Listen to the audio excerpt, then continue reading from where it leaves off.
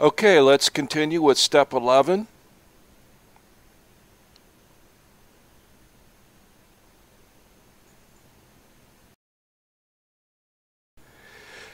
Thank you for helping us practice step 11 by sharing your guidance through two-way prayer and three-way prayer. Hopefully you will continue this practice and develop a meditation life. It's so critical to develop and grow in a relationship with a higher power of your understanding. As far as I'm concerned, that was the primary purpose for this book.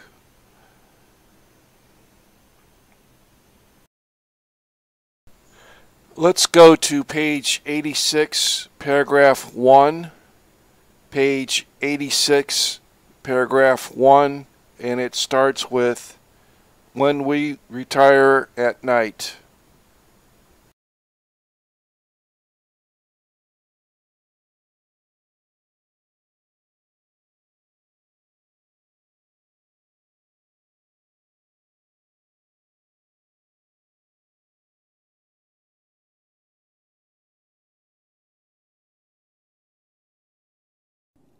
When we retire at night, we constructively review our day. Were we resentful, selfish, dishonest, or afraid? Do we owe an apology?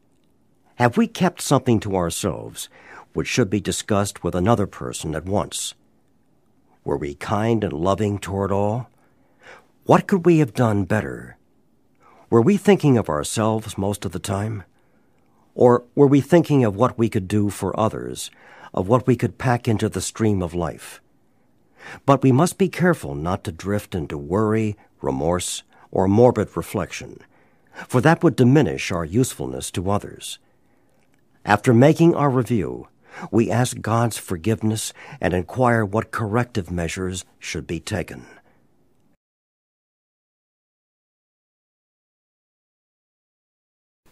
Okay, we're still in step 11, and this is the evening review or inventory. Just as a quick reminder, our first inventory was in step 4. Our second inventory was in step 10, and this is our third inventory. And there's some questions. And when you see a question mark in the big book, that's a stop sign. Stop and ask yourself the question. But the part I want to emphasize right now is at the end of the quote where it says,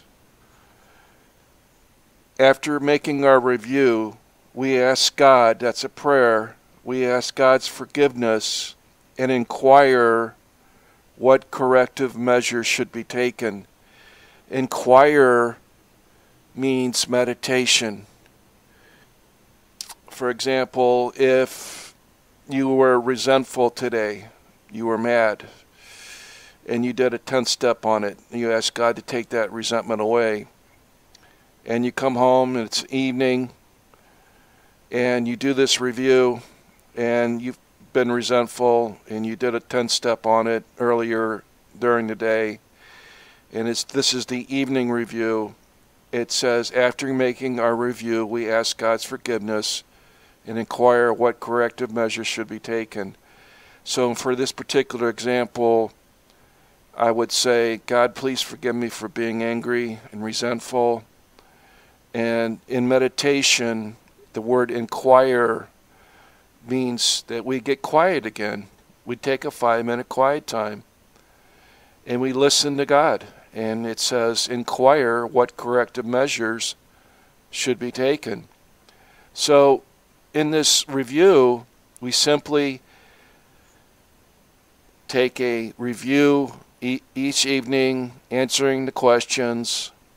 And then again, if in this particular example, if I had resentment, anger, I would ask God for God's forgiveness, and then I would get quiet for 5 minutes and inquire what corrective measures should be taken. And again, this is considered inspiration, intuitive thought. And again, we use the test for the 4 absolutes. Is it coming from God or is it coming from us?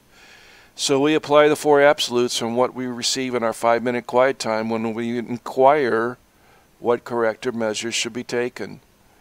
And again, this is an experience with God. As you grow in spirituality, you will become more content and peaceful, and the promises will start to come true in your life as you develop your spirituality.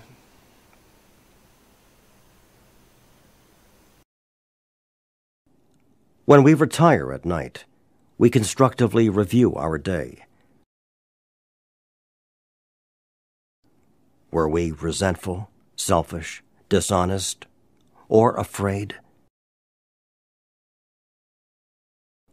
Do we owe an apology?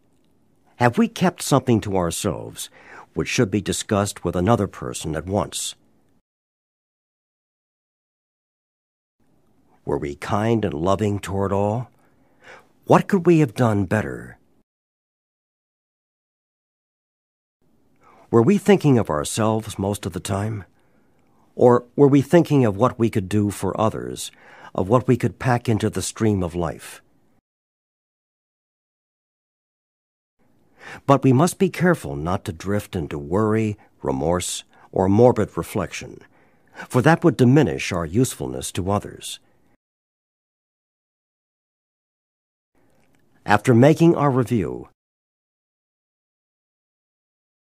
we ask God's forgiveness and inquire what corrective measures should be taken. For now, let's continue for one more quote for step 11, and we'll move on to step 12. Let's go to page 87, paragraph 3. Page 87, paragraph 3.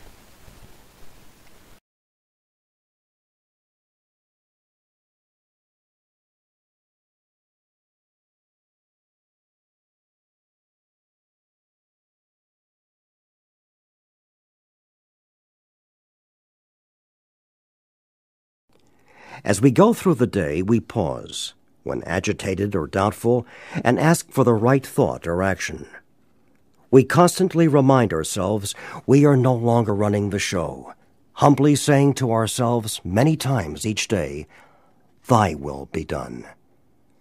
We are then in much less danger of excitement, fear, anger, worry, self-pity, or foolish decisions. We become much more efficient. We do not tire so easily, for we are not burning up energy foolishly as we did when we were trying to arrange life to suit ourselves. It works. It really does. We alcoholics are undisciplined, so we let God discipline us in the simple way we have just outlined.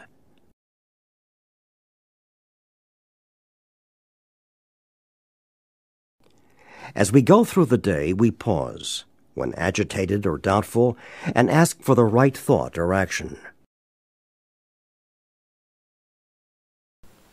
As we go through the day, we pause if we're agitated or doubtful and ask for the right thought or action. So there's a prayer where we ask God for the right thought or action, but I want to emphasize the word pause. That is so important. So here again, we're asking God, that's a prayer, for guidance, inspiration, intuitive thought, or decision. So I just want to emphasize that we pause when we're agitated or doubtful. The directions for step 11 can be found in the book Alcoholics Anonymous on pages 85 to 88. Let's move on to step 12.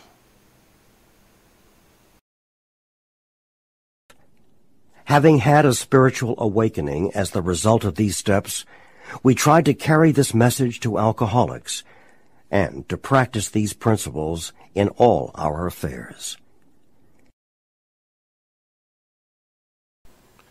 Okay, in step 12, it clearly says that we have a spiritual awakening as a result of these steps. That is written in the past tense.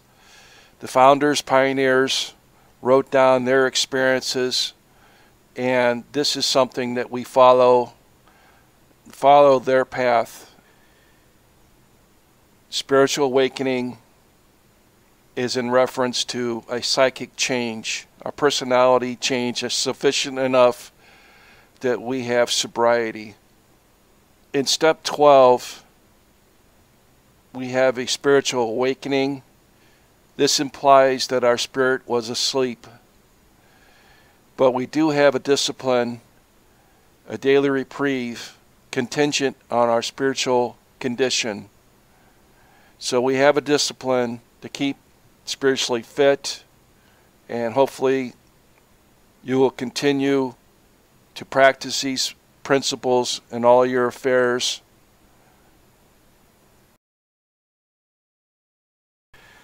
Let's go to page 84, paragraph 3.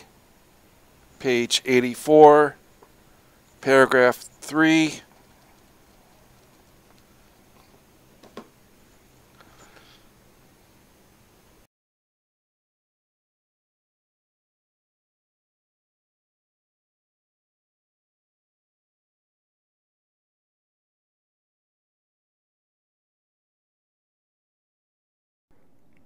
And we have ceased fighting anything or anyone, even alcohol. For by this time sanity will have returned. We will seldom be interested in liquor. If tempted, we recoil from it as from a hot flame.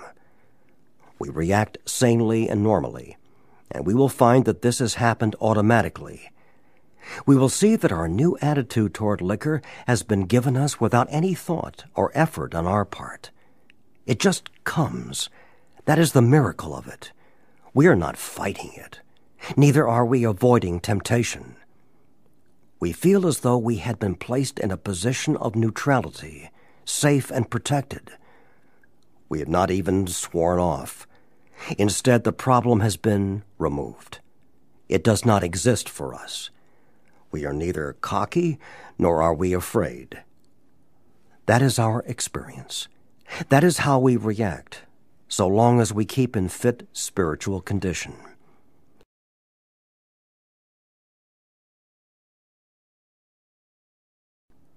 That is our experience.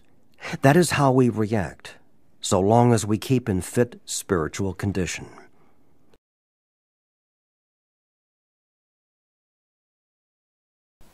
Okay, in reference to step 12, we have chapter 7, working with others. That whole chapter is devoted towards working with others. Pages 89 to 103. Again, detailed directions on what to do, how to do it, when to do it. So let's go with a quote on page 89, paragraph 1. Page 89, paragraph 1.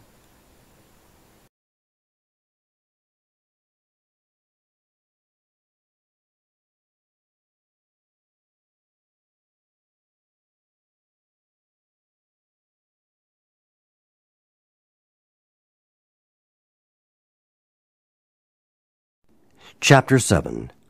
Working with Others. Practical experience shows that nothing will so much ensure immunity from drinking as intensive work with other alcoholics. It works when other activities fail.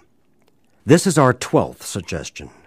Carry this message to other alcoholics. You can help when no one else can. You can secure their confidence when others fail. Remember, they are very ill.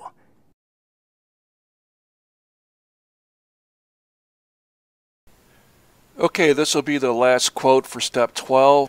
Let's go to page 99, paragraph 3.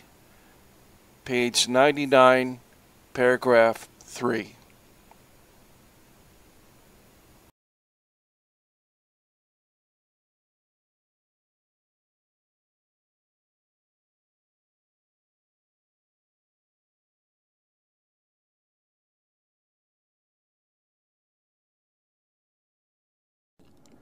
Let no alcoholic say he cannot recover unless he has his family back. This just isn't so. In some cases, the wife will never come back for one reason or another. Remind the prospect that his recovery is not dependent upon people. It is dependent upon his relationship with God. We have seen men get well whose families have not returned at all. We have seen others slip when the family came back too soon. Both you and the new man must walk day by day in the path of spiritual progress. If you persist, remarkable things will happen. When we look back, we realize that the things which came to us when we put ourselves in God's hands were better than anything we could have planned. Follow the dictates of a higher power, and you will presently live in a new and wonderful world, no matter what your present circumstances.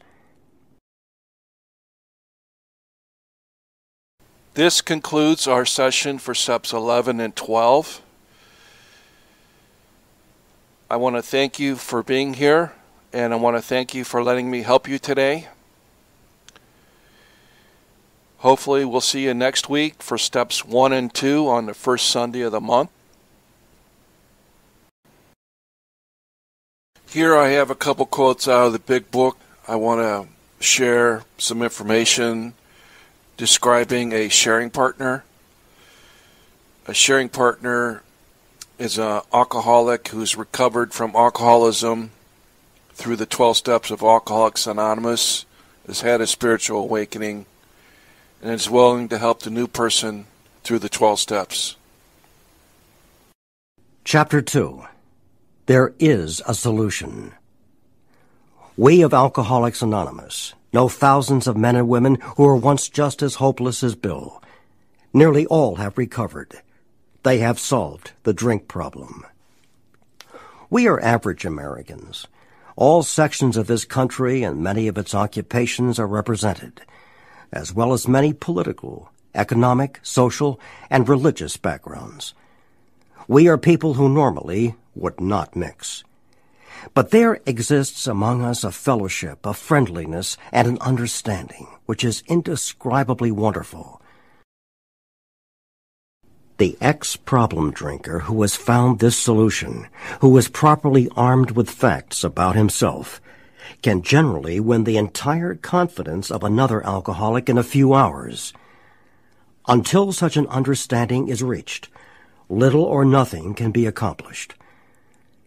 That the man who is making the approach has had the same difficulty, that he obviously knows what he is talking about, that his whole deportment shouts at the new prospect that he is a man with a real answer, that he has no attitude of holier than thou, nothing whatever except the sincere desire to be helpful, that there are no fees to pay, no axes to grind, no people to please, no lectures to be endured. These are the conditions we have found most effective. Chapter 7. Working with Others. Practical experience shows that nothing will so much ensure immunity from drinking as intensive work with other alcoholics. It works when other activities fail. This is our 12th suggestion. Carry this message to other alcoholics. You can help when no one else can. You can secure their confidence when others fail. Remember, they are very ill. Life will take on new meaning. To watch people recover, to see them help others, to watch loneliness vanish, to see a fellowship grow up about you, to have a host of friends, this is an experience you must not miss. We know you will not want to miss it. Frequent contact with newcomers and with each other is the bright spot of our lives.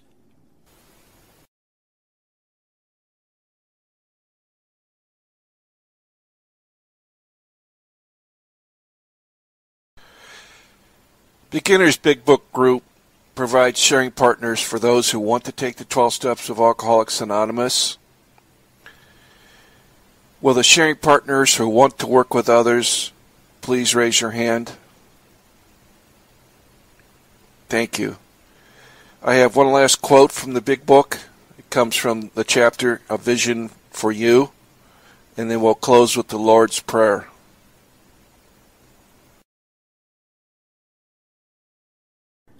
Abandon yourself to God as you understand God. Admit your faults to Him and to your fellows. Clear away the wreckage of your past.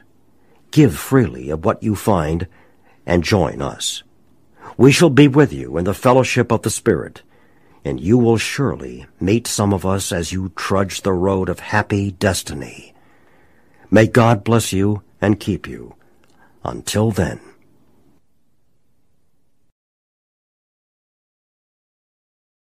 In honor of our AA pioneers in the old tradition, we'll simply stand without holding hands and close this meeting with the Lord's Prayer.